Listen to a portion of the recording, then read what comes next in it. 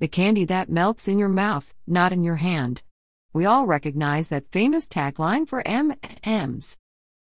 There is so much more to these chocolate treats than whether they'll melt in your mouth or your hand. Here we'll explore their fascinating roles in the entertainment industry, the White House, World War II, and more. So grab a handful and we'll treat you to the sweet history of M&M'S chocolate candies. Number 10. E.T. Phone Home? When Steven Spielberg was in the early stages of making E.T. the Extraterrestrial, he reached out to Mars and asked permission to use their product in the film. They declined the offer, which resulted in Spielberg turning to Reese's Pieces.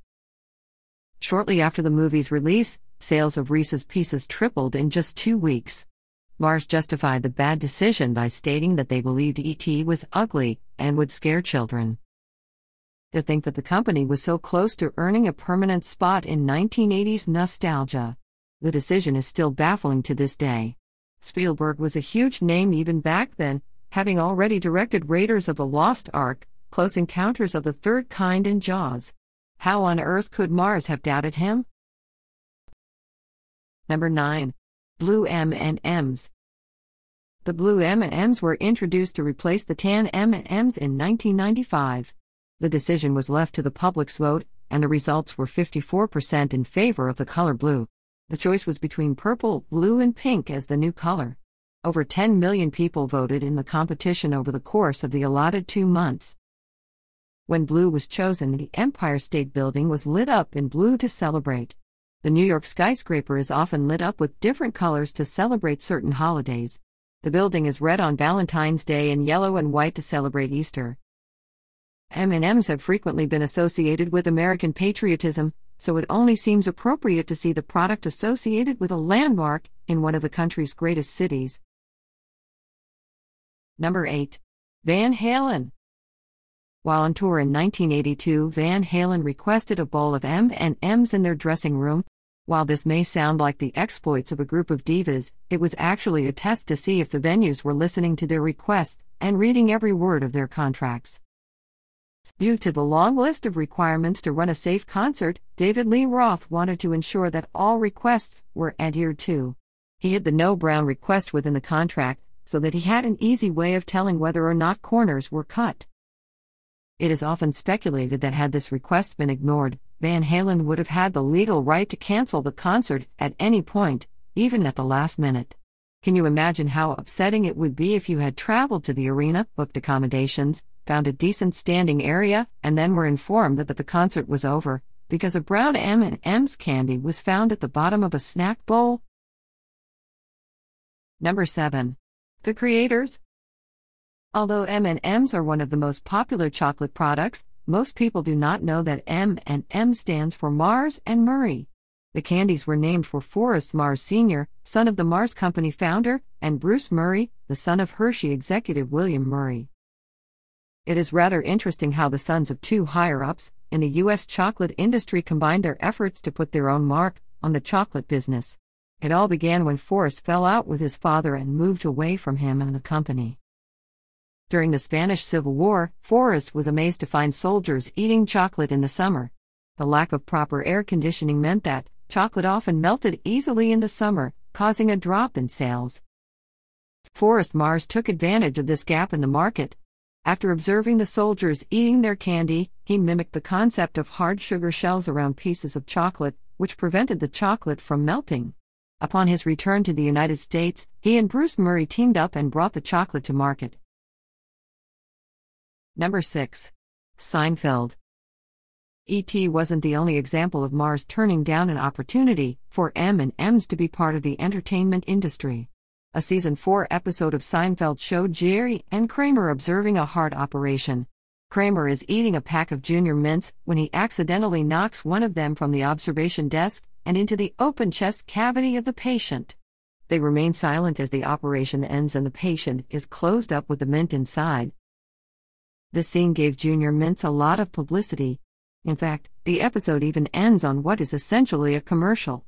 When offered a Junior Mint by Kramer, the doctor states that they can be very refreshing. Declining the opportunity for their product, to be used in this episode of Seinfeld is yet another example of Mars failing to trust others with their M&M's brand. "What are you eating?" Jerry Seinfeld asked in the episode. Kramer replied, "Junior mints. You want one?" That could have been you, M&M's. Funnily enough, over the credits, there was a stand-up scene with Jerry where he riffs on the idea of the colors of M&M's being completely different when you are younger.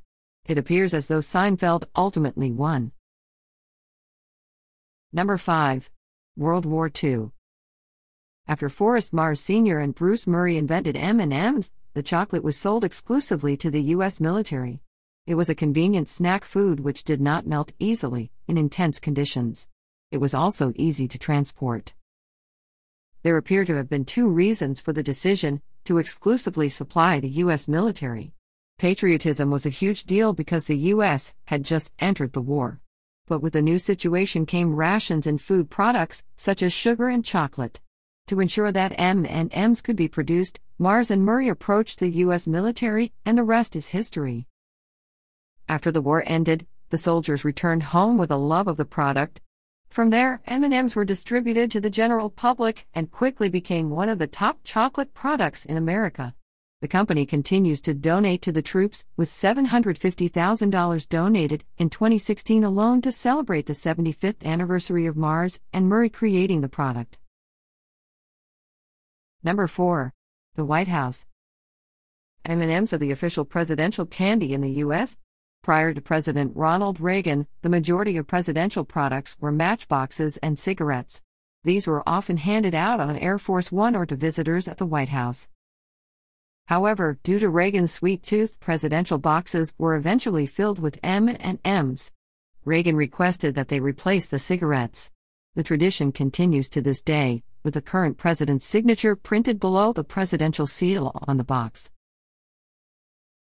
Number 3. Yellow M&M's. You know those commercials where oversized red and yellow M&M's candies banter for 30 seconds?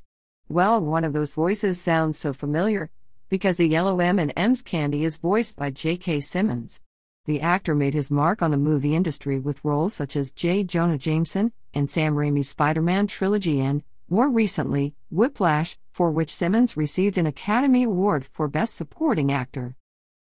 As for the yellow M&M's candy, Simmons has voiced the character for over 20 years, having taken up the mantle in 1996. Prior to Simmons, the yellow M&M's candy was voiced by none other than Golden Globe winner John Goodman. What is it about the yellow M&M's candy which attracts such star quality? Of course, yellow is not the only one voiced by a renowned actor. The red M&M's candy is currently voiced by Billy West, the actor behind Futurama's Fry. Number 2. Honey.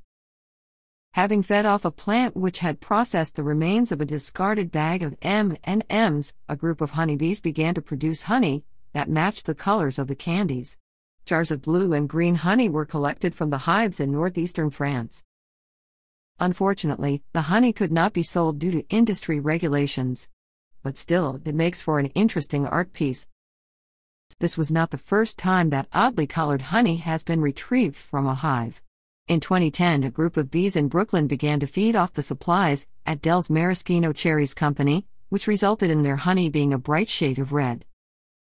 The head of the New York City Beekeepers Association explained why honeybees are often drawn to artificial flavorings. Bees will forage from any sweet liquid in their flight path for up to 5 kilometers. Number 1. The Scream.